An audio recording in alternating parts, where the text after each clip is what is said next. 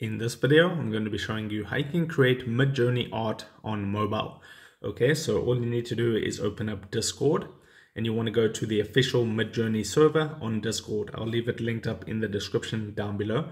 And before I get into the video, it is now April 2023, so you will need a paid plan of Midjourney in order to create images in their server. So what you want to do if you have a paid plan is go into one of the newbie channels. So you can tap in there. So I'll just go all the way to the bottom. And then the process is pretty straightforward and simple. You can see the message box at the bottom. Simply tap on that. Then you want to put a / and then you want to tap imagine.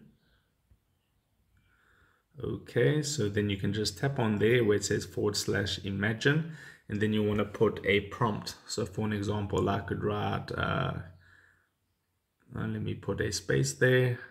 Cat sitting on beach, realistic holidays, and you can put whatever you want here.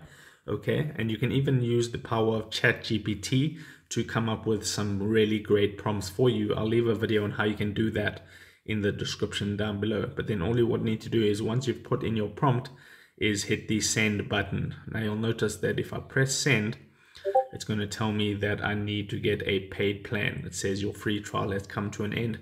Please subscribe so you can do that. So you will need a paid plan. That's the only unfortunate thing, but that would be the process. So if this helped you out, drop a like onto this video and I'll see you in the next one.